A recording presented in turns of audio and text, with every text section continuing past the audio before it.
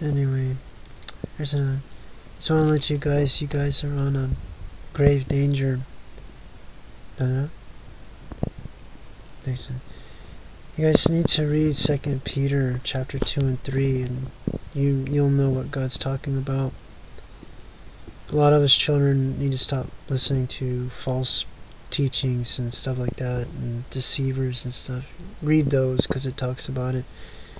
Was it Peter, Kristen? Thanks. Peter was talking about that, and God was using him to tell people about that.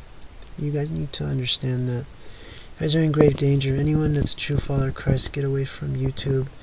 Times are coming. Times are changing.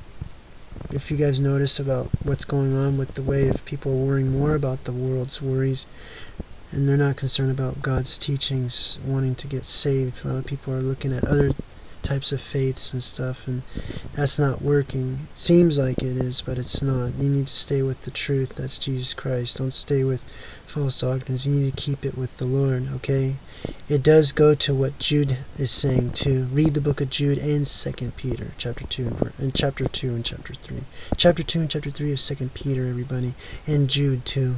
And you know what God's been teaching me and others right now.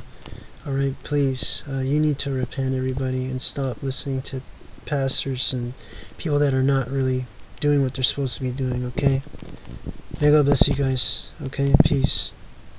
Heavenly Father, asking you, Jesus Christ, please forgive our sins. Heavenly Father, may we all understand what we're supposed to do for your will, to be safe doing it, if it is your will, Christ. Thank you. I'll go as you and your son, Sacrifice. May God bless you people too, and brothers and sisters. Peace, Christ.